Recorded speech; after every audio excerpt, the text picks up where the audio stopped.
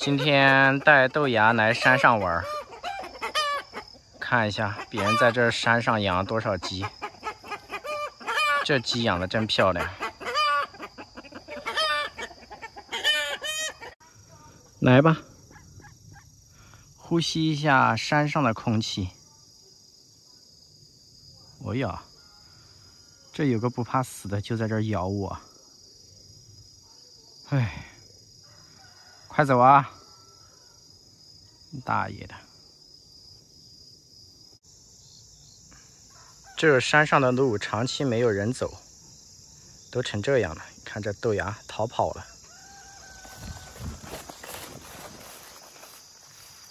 哎呀，我白对你这么好了。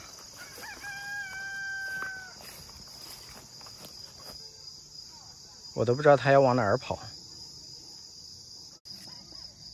你说你还要我怎么对你啊？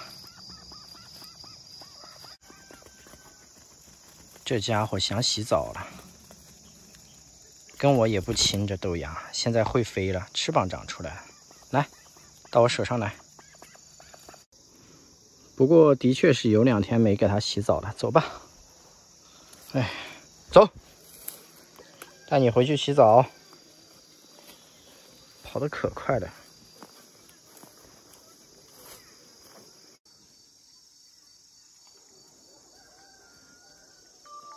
这也不知道是比较害怕嘞，还是在追我嘞，我也看不懂。反正我走前面它也在跑，我走后面它还在跑。现在到了一个分岔路口，果然这货压根就不是追我。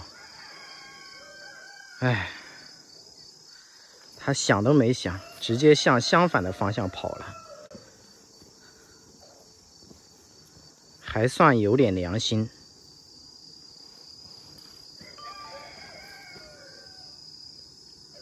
好吧，总算给了我一点点安慰。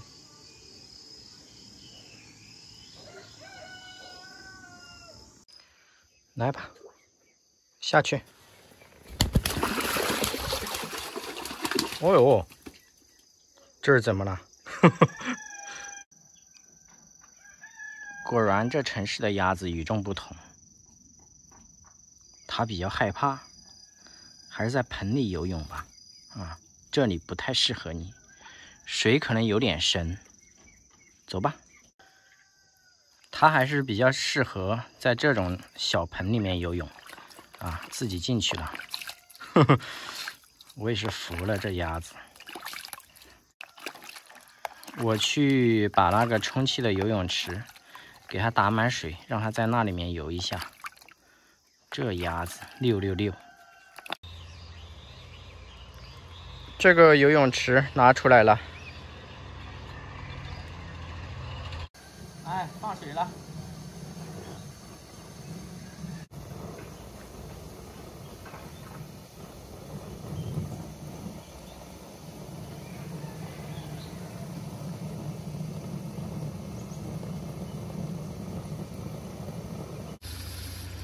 提前把它放进去，不然等一下水太深了，它又不敢下去了。这城市的鸭子就是不好伺候啊，洗个澡还这么多讲究，不知道吃的时候味道是不是跟农村的一样的。豆芽，玩好了没？这又游了半个小时了。来吧，我们把鸟哥的这2只鸭子也放进去玩一下，陪伴一下豆芽。不要叫了，下去吧。你也下去，享受同等的待遇。洗完澡的豆芽必须要让它吃好喝好，你们就说我对它大不大方就完了。好吧，准备开吃。不要急，马上就喂你。必须要让豆芽多吃点。哎呀，好，这就是你的营养午餐。吃饱了吗？看我对你多好。你怎么咬我嘞？啊？吃这么多你还咬我？这该死的小鸭子！哎呀，还是挺痛的啊。那一只小黑鸡今天越狱了，跑了2个多小时之后，我才发现，听到在田里面叫。刚刚钻玉米地，钻了半天，终于发现它了。仔细听，这就是它的叫声。刚刚我在上面，它的叫声特别大，就是这种声音。不然的话，我根本都不知道它跑到田里面来了。啊，在这里，看到没有？我都快着急死了。它躺在这里，好像还很悠闲。其实这个田里面很多猫，经常都在这里抓鸟。哎，看到我了，它就走过来了。你倒是不着急，我是急死的。小鸡，在外面还没玩好是吧？这田里面好多的蚊子啊，都在吸我的血。刚刚在我胳膊上吸血的蚊子，来，送给你。啊，这傻孩子。我发现他特别喜欢玩泥巴，看，又开始了。不过这个泥巴比较硬，玩的特别嗨。等一会儿给他弄一点，让他在家里面玩。你们说，就他这样的，如果来一只猫抓他的话，他跑得掉吗？一下就被抓走了。这家伙飞行能力特别弱，所以说我就知道没有飞远，但是因为面积太大了找不到。正好刚刚听到他在田里面叫，所以说我就过来找，找了好久，他是一点都不慌啊，还在玩。他玩的这个地方好多蚂蚁呀，他身上都好多虫子了。走，把你带回去了。这该死的小鸡，希望虫子不要爬到我身上来了。哎，还舍不得走是吧？我倒是不想养你了，主要是把你放在这里，不出2天你就没了。所以说还是要把它带回去。它就从这个位置飞下来的，比较近。哼，躺在我手上好乖呀。走，我们回家去。已经把它给带回来了。这个家伙不管在哪里，从来都不慌。也不能欺骗它，在菜地里面挖了一个坑，准备把它给埋了。让它在这里好好玩一下泥巴。小鸡，先吃一块鸡胸肉，尝一下小鸡的肉好不好吃？吃完了自己在这个泥坑里面玩吧。看来你不喜欢吃鸡肉，明天给你搞牛肉吃啊。还是喂喜鹊吧。今天就让你在这个泥坑里玩个够。去年我也救助了一只小鸡，最后放生了，品种不一样，那家伙野性十足啊，而且飞行能力比这个家伙强太多了，最后也是成功放生了。这个家伙现在不行，我也没跟他互动过，反正他就是特别亲人。我们这边竹鸡也特别多，以前很多老人都喜欢用那种套子套竹鸡，然后有的拿去卖的，有的都是自己吃的。不过现在那一批老人基本上都去世了，所以说现在没有人抓这东西了。这只小鸡我们暂时先收养一段时间吧，等到差不多了还是把它给放生了。来，我帮你把坑挖大一点。坑有点小，我总感觉它玩着不舒服。来，让一下，让一下。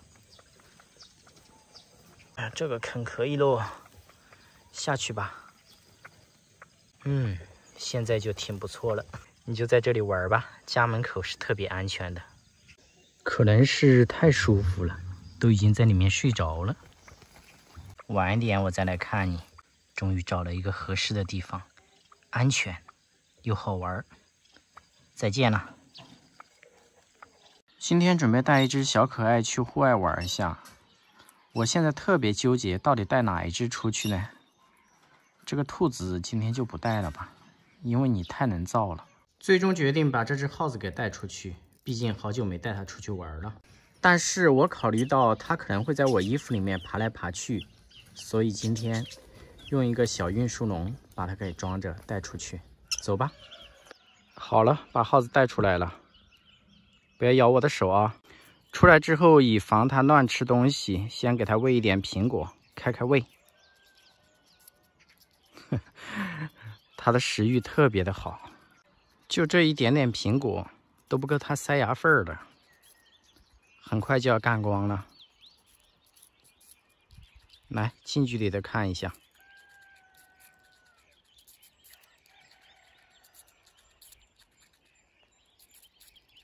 这死耗子，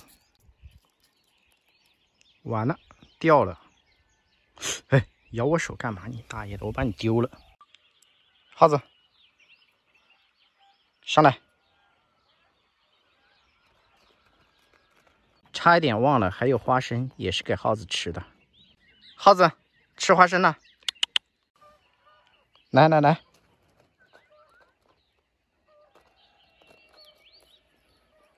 我又不跟你抢，你拿着花生就跑。我的天哪，好讲究啊！这花生皮都要去掉，我吃花生都不去花生皮的。带着花生又跑了，生怕我抢。所以说带它出来，环境很重要，不能乱放。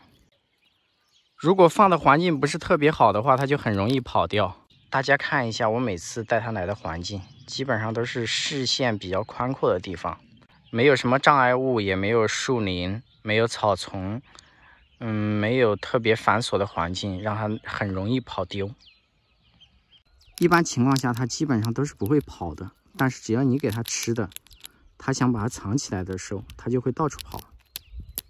这一会儿把它关在笼子里面，让它吃一点花生。还有就是平时跟它互动比较多的话，来这种宽敞的地方，它就喜欢往身上跳，它自己估计也害怕，或者是把我当成一个树干了。上来，又跑了，又跑了，这速度异常的快呀！呵呵，哎，终于来了。今天带耗子玩一会儿，就把它给带回去了。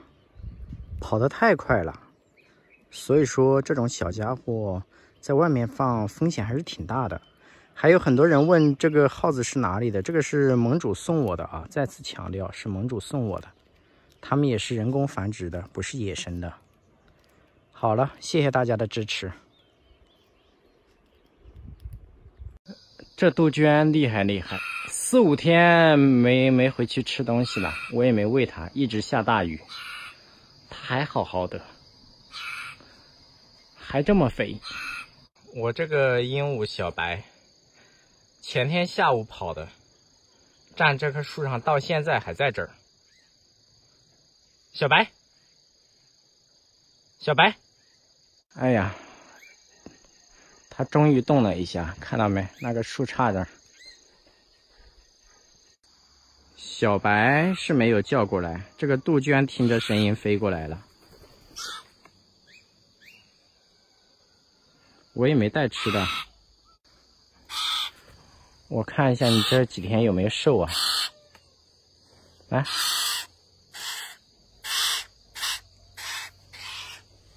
我什么吃的都没带。看它的嘴角红红的，肯定最近在吃那个果子，天天吃果子，嘴角上沾的还有。我还以为它饿死了呢，其实它能自力更生呢，长得还挺漂亮的。这个杜鹃今天没给它吃的还不走，我也没带呀，这鹦鹉都叫不回来了。发现了一个死去的螳螂，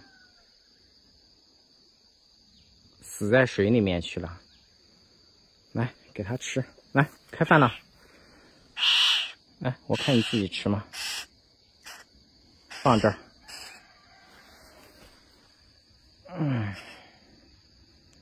这里，这里，这里，这里。你眼睛呢？哎，来吧，还是喂你吃吧。开饭，开饭。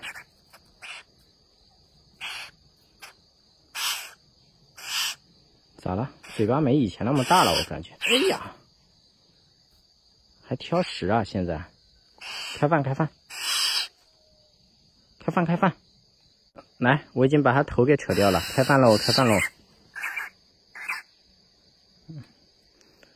它不喜欢吃螳螂头。吃饱了没？来，上手。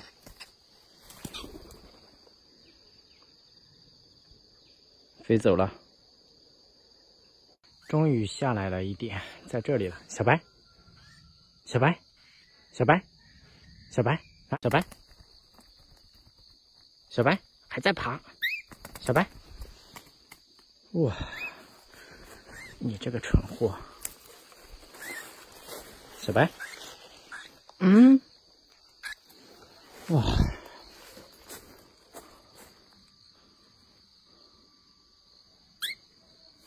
哎呀，折腾死人了！一抓到就给了我一份大礼，把我手咬了个洞。这孙子！为了表示小小的惩戒，先把你拴起来，叫你到处跑。饿晕了没？开饭。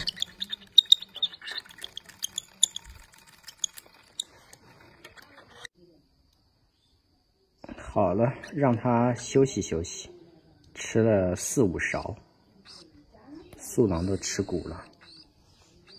哎呀，这种淋雨淋了几天的鸟，我都怕，很容易暴毙的。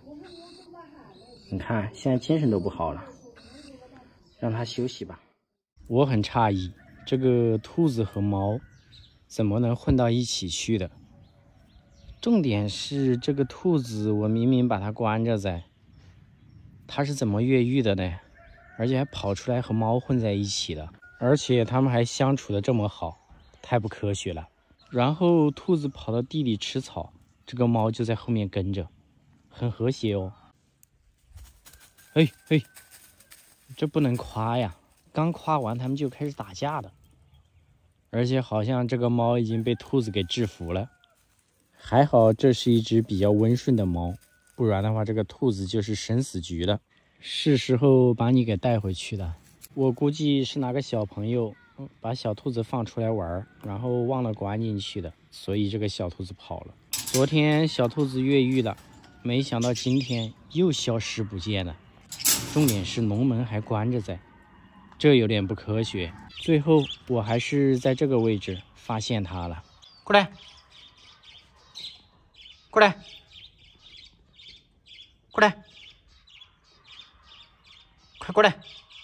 完全不理我，结果我踢到东西，还把他给吓跑了。这跑得可真快哟！刚刚他受到惊吓跑丢了，我没找到，这不又出来了，好像在到处找吃的。这一次我基本上可以确定了，没有人放他，因为我刚刚给他放到笼子里面，就转了个身的功夫，他就消失不见了，很神奇。这是每天没有给你搞吃的还是怎么了？一天嘴巴都没停过，还要偷偷跑出来吃东西。我把它带回来又关起来了，我就在旁边一直看着，我想看看它到底是怎么越狱出去的。结果我在这里看了差不多有1个小时，它不是吃东西就是睡觉，完全没有越狱的迹象啊。最后我都实在是没有耐心了，我就懒得看了。他也在睡觉了，结果就一会儿没看的功夫，他又出现在别人下水道了。这越狱还要躲着我啊！而且真的是他走过的地方寸草不生，不管是这个草有没有毒，他必须要先把它吃光了再走。就在我把他抓到的一瞬间，他还不忘在地上再吃一根草，丝毫都不慌啊！这是他的这个爪子在下水道弄的全都是泥，脏兮兮的。这一次我就要好好的看一下你到底是怎么越狱的。我觉得我可能应该要拍到他怎么越狱的。哎，就这样就跑了，不科学啊！之前一直关在这里面，从来都没有跑过，难道这几天饿瘦了？也不可能啊！我说怎么这几天总是消失不见呢？还真的是自己越狱的，凭实力越狱。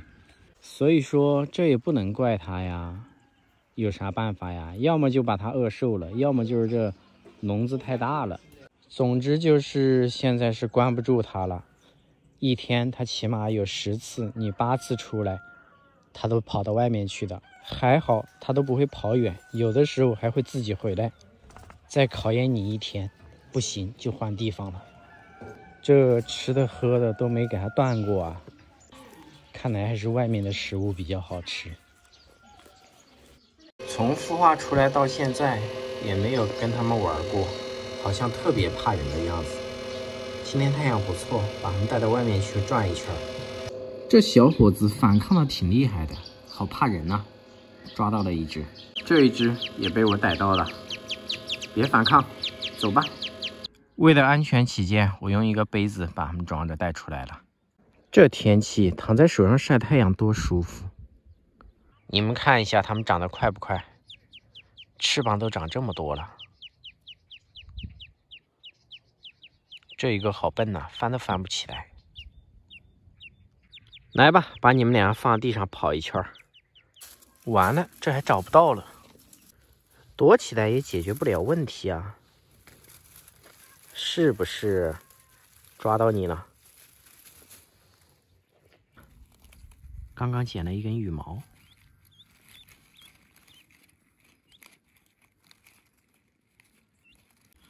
看一下这是什么鸟的羽毛，刚在这里捡的。这有一只总是想着逃跑。总之吧，我觉得这东西长大了肯定不亲人，因为现在也没有时间管它。反正还挺可爱的。哎呦，对不住了，小伙子。哎，跑得还挺快的。走吧，把它们带回去。又过了好几天了，今天我们来看一下这2个野性十足的家伙有多大了，长得快不快？这有一只还挺会玩的，我看你怎么出来。这个碗放在里面本来是放点水增加湿度的，结果被你们这样玩了。嘿嘿，今天我们就带一只出去转一下，就把你带出去吧，走吧。我都不记得这家伙现在有多少天了，可能有半个月了吧，还是这么眉清目秀。重点是这个家伙躺在手上还是这个样子，这怕是跟豆芽学的吧。来看一下你的小徒弟，我们把它放到地上试一下，1、2、3。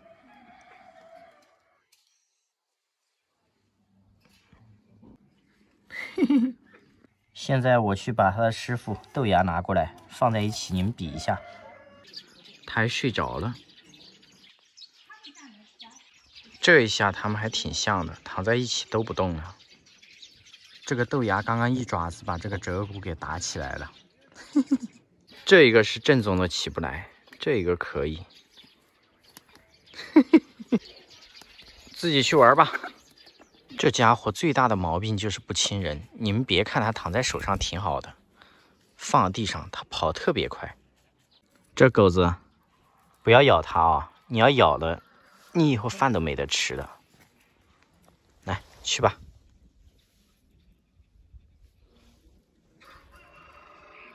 嘿嘿嘿，嗯，表现不错。哇，跑得太快了。还能飞，每一次把它们带出来都和我躲猫猫。你跑啊，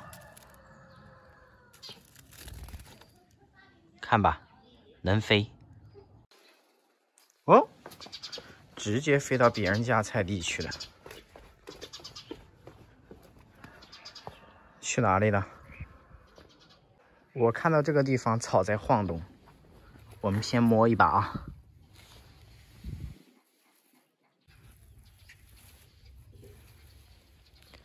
终于把这个白眼狼从菜地里面抓起来了。哎，把它关起来吧。回家的时候发现一只很漂亮的鸟，我还以为是一只变异的麻雀，走近一看，原来是我养的三宝。三宝，这就很奇怪了，我明明记得吉祥三宝被我关在笼子里面，这怎么越狱了？这家伙还没在我手上站热，就飞到树上去了。我还没问你什么情况嘞，你是怎么出来的？我把吉祥三宝挂在楼顶，不知道怎么回事，今天三宝出来了。你在这里先玩一会儿，我上去看一下什么情况。哎呀，你还舍不得我是吧？走吧。平时他们就挂在这个位置，今天不知道怎么了，这个笼子掉地上去了。吉祥好像也没在这里。哦，我知道了。是这个挂钩这里的螺丝松动了，掉了这个垃圾笼子。哎，这个笼子掉下来，肯定是弹到这个笼门口了，给它弹开了，他们从这里跑掉了。这一颗螺丝在这里，然后本来是这样的嘛，下面有一颗螺丝，长期挂在这里，它们不停的跳动。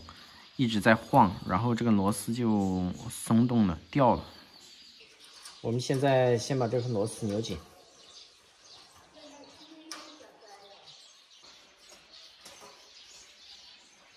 没什么用呢，你们看一下，上面一根螺丝跑到那上面去了。看一下，这个螺丝跑到这里来了。哎，这水货，就这样将就一下吧，改天给他们买个新的。现在扭好了，还是这个样子。哎呀，太水了。现在的主要问题是不知道吉祥去哪里了。我们先把三宝关起来。我说怎么在树上找不到你？他在这里吃鸡蛋壳，可以补钙。来，跟我一起找吉祥去。毕竟这几天一直在下雨，我还挺担心的。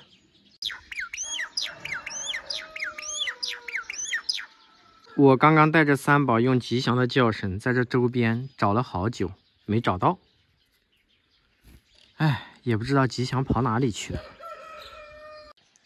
我在找吉祥的时候，刚刚那只猫准备抓这三只喜鹊，被我一声怒吼给吓跑了。这三只喜鹊每天就在这里找吃的。那只猫已经回家了。算了吧，我们先把三宝关起来。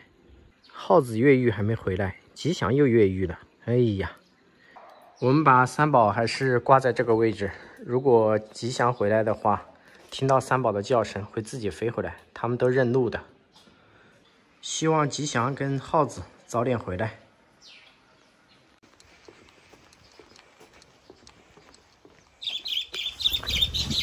过来，过来，过来，过来，过来。过来，差一点这个虎皮鹦鹉就大结局了。刚刚我回来，发现保温箱的门开着，几只小家伙全部都越狱了。这个家伙从门缝里面直接飞走了，上了天台，差一点就跑了，还好叫回来了。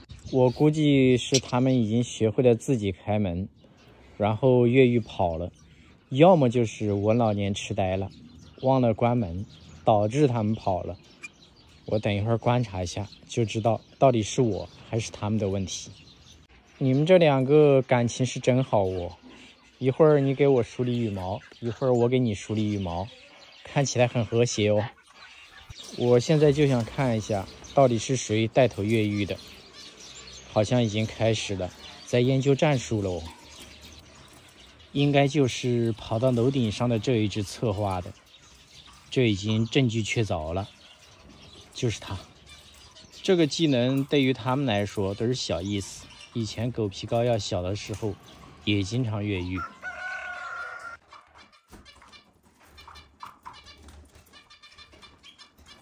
这不已经率先出来了，看到另外两个家伙还没出来，他还在门口引诱他们嘞，估计另外两个家伙马上也要出来了。第二只已经成功的出来了，它出来转了一圈，又自己飞进去了。哎，又出来了，这一下是跑了，就剩下小太阳还没出来了。这家伙反应有点迟缓哦。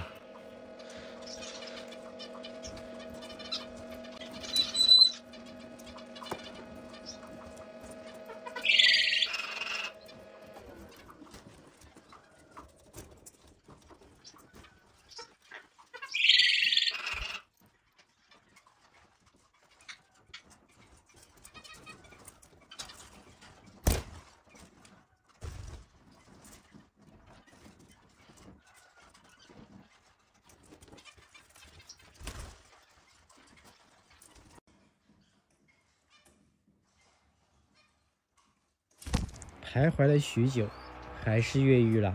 而且它出来之后有点发神经咯，只要我碰它一下，它就咬我。还好现在它年龄小，咬人都不痛，也有可能是我的皮比较厚。饿了我给你喂吃的嘛，咬我手干啥呀？顺便把它们几个全部都喂饱了。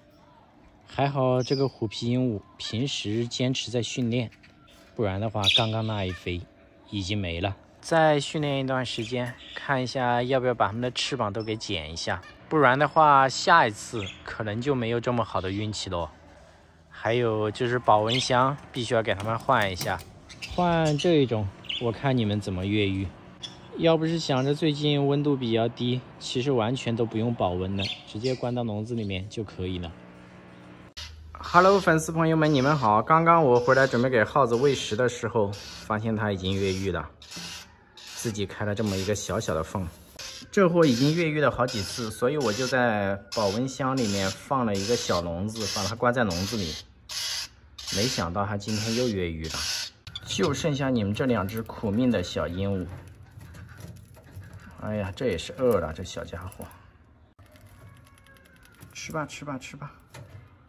最后在这个罐子这里把它给找到了，这已经是它第4次越狱了。所以前天我就在网上给它买了它专用的笼子。我猜测这个耗子跑了几个小时也饿了，先给它来一瓶酸奶压压惊。这才吃了几口就吃饱了。估计那个保温箱是困不住它了，难办呐，这货天天都在逃跑。不过运气都挺好的，都被我找到了，没被猫吃掉，真是一个奇迹。这货就跟一个小老鼠一样，一点点小小的缝隙它就能钻出去。哎，太淘了。耗子，走，跟我回去。哎，我估计以后还是会跑掉。我准备把这个耗子暂时关到这个盒子里面。死耗子，要不你以后住这里面吧，吃的喝的都放上了，这么高，应该是出不来。慌不慌？哈哈哈哈哈！哎，再试一下，我刚都没看清楚嘞。不要客气，小老鼠。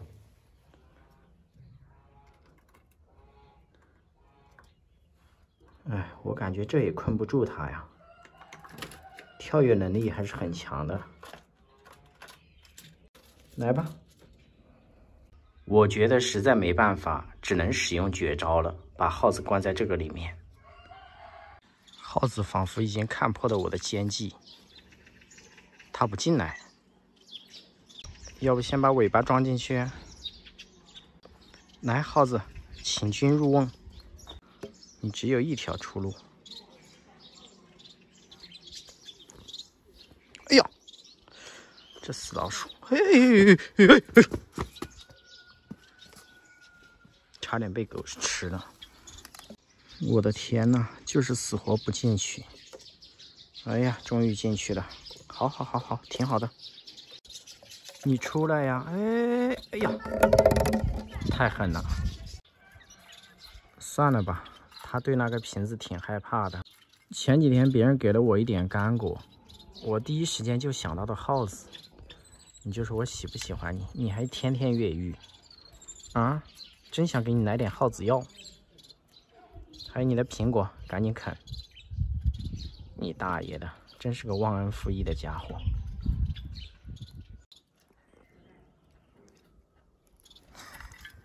你们别说，这耗子吃坚果的样子还有模有样的，挺好的。我给你买的笼子赶紧发回来吧，再不回来，我怀疑下次越狱的时候可能就没这么好的运气了。现在先把它关这儿。这死耗子现在是真长大了，关也关不住了，关哪儿都不想进去，就想逃跑。哎，老实的吧，暂时就住这里面吧，安全一点。